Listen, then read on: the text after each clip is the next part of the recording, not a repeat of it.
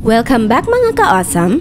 Maraming mga banyaga ang nagsasabi na ang Pilipinas daw ang pinakamasayang bansa sa mundo. Likas na masayahin daw tayong mga Pinoy kahit sa kabila ng ating kahirapan. Ngunit alam nyo ba na nasa 69th place lang ang Pilipinas sa world ranking ng pinakamasayang bansa sa buong mundo? Anong bansa kaya ang nasa number 1 spot? At ano kaya ang meron sa bansang ito kung bakit napakasaya ng mga tao na naninirahan dito? Sasagutin natin yan in a few seconds at tiyak na mapapaisip ka na bisitahin or tumira sa bansang ito.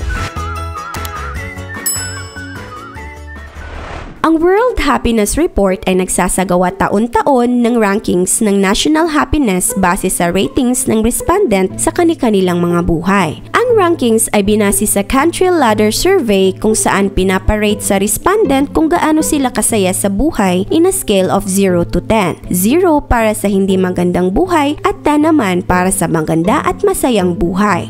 As of March, ayon sa 2019 World Happiness Report, ang Finland ang pinakamasayang bansa sa buong mundo. Nagrank 1 ang Finland sa pangalawang pagkakataon dahil last year ay nasungkit din ito ang top 1. Sumunod sa top positions ang Denmark, Norway at Iceland.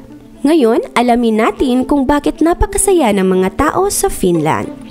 Number 1, ang Finland ay binubuo ng 71% na kagubatan at 10.2% naman ay mga lawa. And take note, 80% ng mga lawa ay nasa good or excellent condition. Ang kagubatan at mga lawa ng Finland ay hindi pa nagagalaw ng industriya o nawawasak ng mga tao.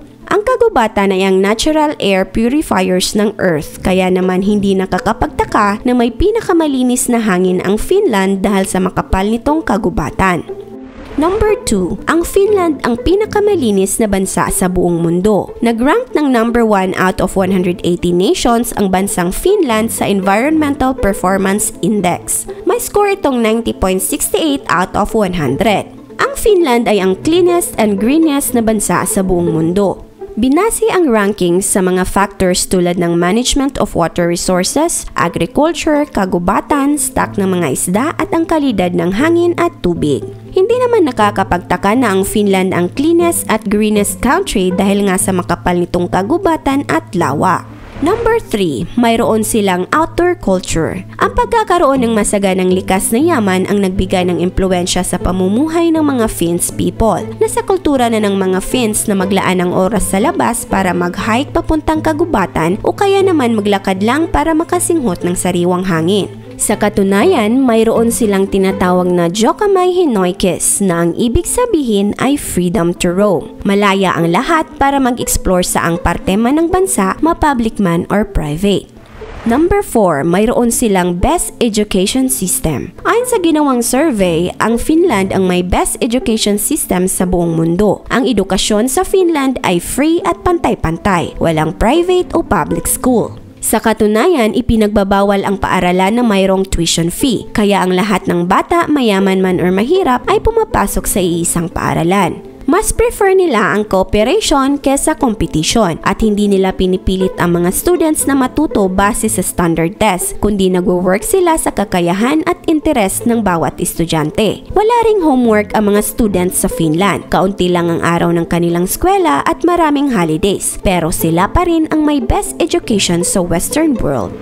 Number 5, most stable and safest country. Ayon sa Fund for Peace, isang US non-profit, ang Finland ang pinaka-successful socially, economically, and politically. Na-rank ang Finland bilang isa sa most stable, safe, and free country sa buong mundo. Nasa 15th spot din ang Finland sa Global Peace Index dahil sa mababang crime rates nito.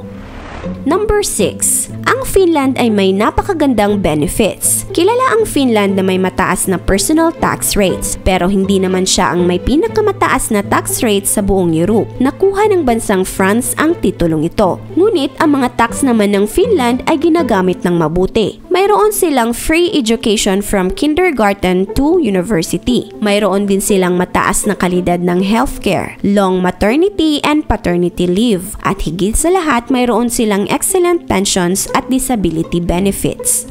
Ang agwat ng sahod sa pagitan ng mga boss at empleyado ay mababa lang kumpara sa ibang bansa. Mayroon ding 19,000 government at non-government social enterprises na tumutulong mag-provide ng trainings at maibalik ang mga tao sa trabaho. Tumutulong din sila sa paggawa ng mga sustainable business para sa mga negosyante. Number 7, ang mga Finns ay malakas uminom ng kape. Sinasabing ang pag-inom ng kape ay nakakabawas ng depression at nakakapagdulot ng kasiyahan sa tao. Hindi maikakaila na masayahing tao ang mga Finns dahil sila lang naman ang pinakamalakas uminom ng kape sa buong mundo. Ayon sa International Coffee Organization, ang coffee consumption ng mga Finns ay 12 kg per person kada taon, mas mataas sa consumption ng ibang bansa. Number 8, ang Finland ay may average suicide rate. Sabi nila, ang pagkakaroon ng Finland ng long dark winters ay magiging dahilan ng pagtaas ng suicide rate sa bansa. Ngunit ito ay isa lamang alamat dahil ang suicide rate ng bansa ay nasa average lamang kumpara sa ibang bansa sa Europe. Number 9, ang Finland ay may mababang rate ng corruption. Ayon sa Transparency International, isa ang Finland sa mga bansang may mababang rate ng korupsyon sa buong mundo. Nasa third spot ang Finland kasunod ng mga bansang Denmark at New Zealand. Mahigit 80% ng mga Finns ay may tiwala sa mga pulis, sa edukasyon at sa healthcare systems ng bansa. Number 10, mayroon silang sisu. Ang Finns ay may tinatawag na sisu. Ito ay isang katangian ng mga Finns na ang ibig sabihin ay may malakas na loob, tiyaga at determinasyon silang malagpasan ang hirap ng buhay para makamit ang mga pangarap. Sa katunayan, ang International Day of Failure na idinidiwang kada taon ay nagmula sa Finland at nagtataglay ito ng napaka-importanting mensahe. Kung walang failure or pagkabigo ay wala ring success or tagumpay. Kaya para sa mga Finns, okay lang na mabigo paminsan-minsan. Sa kabuuan, talagang mayroon tayong makukuhang magandang aral mula sa bansang Finland dahil sa stable at progresibong gobyerno nito at dinagdagan pa ng pagmamahal at appreciation sa likas na yaman ng mga taong nakatira rito.